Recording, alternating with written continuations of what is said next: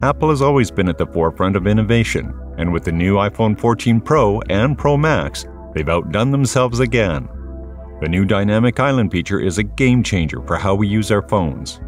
In this video, I'm going to show you all about the new Dynamic Island update, which only exists on the iPhone 14 Pro and Pro Max series, but not the regular iPhone 14 and 14 Plus. This is a cool feature that a lot of people have been waiting for, so if you're curious about what's new, then stay tuned. Before I reveal this exciting information, make sure you give this video a big thumbs up, subscribe to the channel, and press the bell icon to stay tuned to our latest videos. With that said, let's get started. How about we start with a quick overview of what Dynamic Island actually is. In a nutshell, the Dynamic Island is a new way to get information at a glance on your iPhone 14 Pro or iPhone 14 Pro Max. It uses the pill-shaped notch to give users more information. However, it's not just an aesthetic change. The Dynamic Island is also functional, and it makes some pretty significant changes to the way people will use their iPhone 14s. Well, you might be wondering why Apple decided to go with this design. And there are a few reasons, but the most likely one is that they wanted to fix the notch. The notch has always been a bit of an eyesore, and it's something that a lot of people have complained about. With the Dynamic Island, Apple has effectively put the notch on an island, which makes it a lot less noticeable. Another reason for the change could be that Apple wanted to make the iPhone 14 Pros more functional. As I mentioned before, the Dynamic Island allows you to do things like view your music playback and get directions from maps. This is a huge change from the way that the iPhone has been used in the past, and it makes the iPhone 14 Pros a lot more useful. The last reason I want to talk about is that Apple may have wanted to make the iPhone 14 Pros more future-proof. With the Dynamic Island, they've effectively created a space for new features and updates. For example, we could see the Dynamic Island growing in the future to include more shortcuts and indicators. Or Apple could use it to introduce new features that we haven't even thought of yet.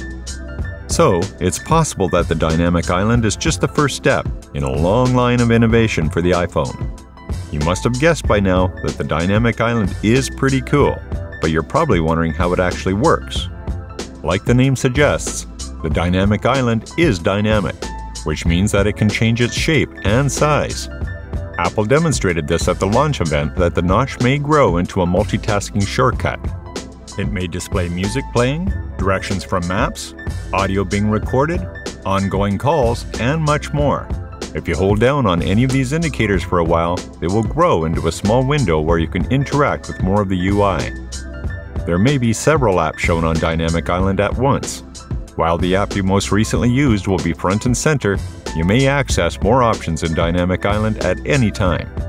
When you play a video, Dynamic Island returns to its normal layout, with no additional icons. Nothing occurs if you touch on it. Overall, the system works effectively, and Apple has developed an API so that developers may use Dynamic Island as well, so you can customize the features on the Dynamic Island.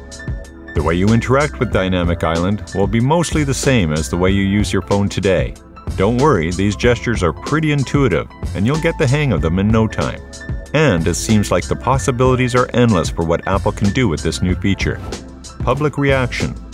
Since Dynamic Island was first announced, people have had a lot to say about it. Apple enthusiasts took to the social media platform to share their thoughts, and the reactions were mostly positive. People think that Dynamic Island is a great idea, and they're excited to see what Apple does with it in the future. Twitter users shared their excitement, claiming it was a good reason to purchase the iPhone 14. Okay, this Dynamic Island looks so smooth.